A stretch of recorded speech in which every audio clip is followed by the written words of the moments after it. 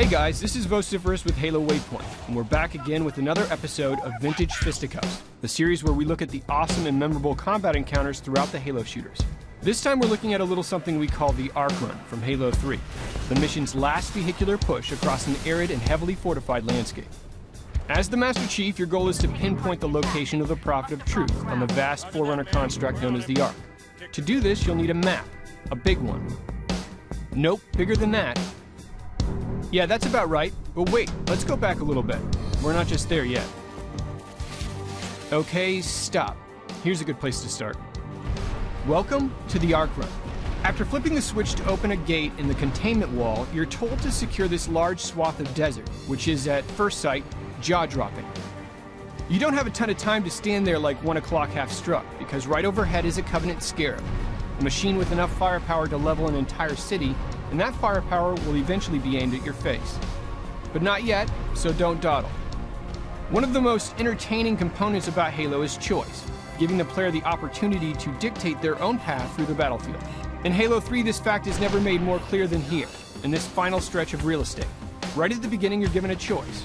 Go left and drop down to the Scorpion tanks, or snag a Gauss Hog on the right. This right side path will lead you through a rock formation, back onto the battlefield. But if you make this choice, you have a swift and surgical hog at your disposal. Not satisfied with that approach? Then try tank. The battlefield may seem gargantuan at first look, but with a Scorpion at your disposal, you should feel pretty darn confident going in. Upon mounting up, you're immediately faced with a slew of wraiths and choppers. Short work if you're good with the tank's primary cannon.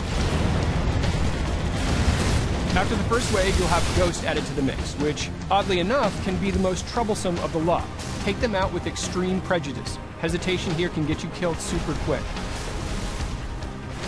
If you've been eyeballing the Phantom from time to time, that's for good reason. This vehicle will deploy heavily armed brutes into a cluster of rocks toward the end of this stint. Take it out well in advance to avoid such nonsense as this. Once you've broken free from the Covenant blockade, a final enemy awaits. Yep, that's right, Mommy's back and she's pissed off. There are tons of different ways players can take out the Scarab, but whatever you do, be conscious of unexpected encounters with choppers and Covenant heavy weapons below. Apart from the primary and secondary cannons the Scarab offers, the battle platform is covered with enemies. They're not too keen on letting you climb aboard. Once you bludgeon your way onto the back of the beast, you'll come face to face with the energy core, nestled within let-go low tissue. You know, the stuff hunters are made from. Whether you strike at this thing from up close or far away, you want to be outside the blast radius when this rig lights up. With the Scarab permanently out of commission, your legacy now includes several acres of alien bodies and Covenant vehicle debris. Nice job. This is Vociferous with Halo Waypoint. Later, folks.